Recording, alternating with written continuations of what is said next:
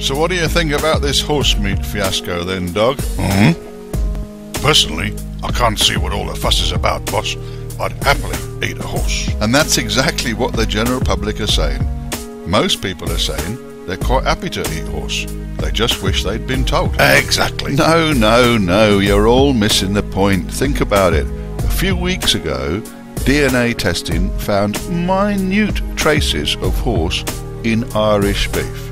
Now suddenly we find all manner of products containing 100% horse meat. So what else are they putting in our food? And which country does it come from? Do you know, a pig can be reared in Denmark, then shipped to Scotland for curing, and suddenly it legally becomes Scottish ham. No. Yep, that's the ruling. We have to know which country something as simple as an apple comes from, for example. But seemingly, when it comes down to processed meat products, we're just not bothered. It's total bonkers. And then the government is wandering around busy saying it's nothing to do with them. Apparently, it's down to the supermarkets to rectify the problems with our food chain. Meanwhile, the government is quite happy to enforce the shape of a blooming cucumber, or to insist our meat is weighed in kilos and not pounds. But of course, couldn't give a shit where the meat comes from. Oi, what's your language, boss?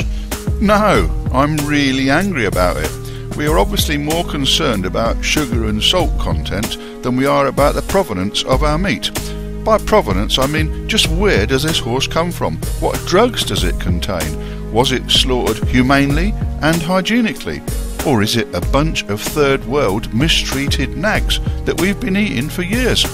I just don't understand how everybody's so relaxed about it. What I feed myself with is just about the most important decision I make every day. It would appear, meanwhile, the general public will blockade fuel depots over a few pennies, will strike over a few pounds, will demonstrate over school fees, and yet they are quite happy to eat anything from anywhere. Well, not me. Oi, eat your burger.